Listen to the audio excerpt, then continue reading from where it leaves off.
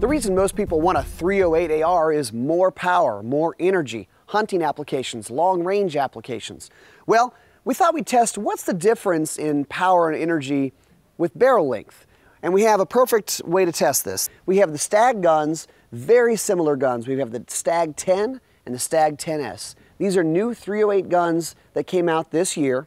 And the main difference is this one has an adjustable stock and a 16-inch barrel, and the 10 has an 18-inch barrel and a fixed stock. So let's shoot it through the chrono and let's see if there's much difference in velocity.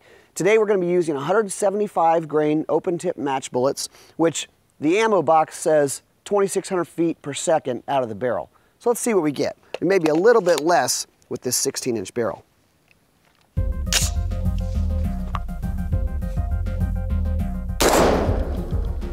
.2433, 2391, and 2445. Let's look at the summary of this. So these were all just about, call it 2,400 feet per second. The mean would be 24th, 23, okay? Now, let me unload this guy. All right, so 16-inch barrel, 24, 23 is the mean. Now let's see what we get with an 18-inch barrel gun. All right, this one's a little bit different, a little longer. 18-inch barrel on the Stag 10, 308 gun, fixed stock. This is maybe a little bit more long-range setup. But let's see what the difference in velocity is going to be with an extra 2 inches of barrel.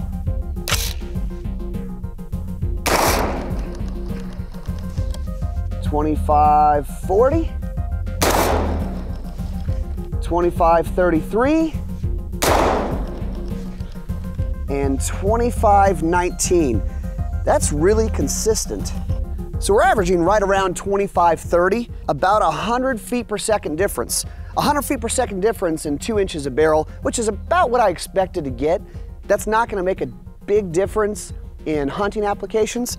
It could make a small difference in long-range applications when you really get out at distance, but that's the difference in a .308 barrel, 18 inches versus 16 inches, not a whole lot of difference.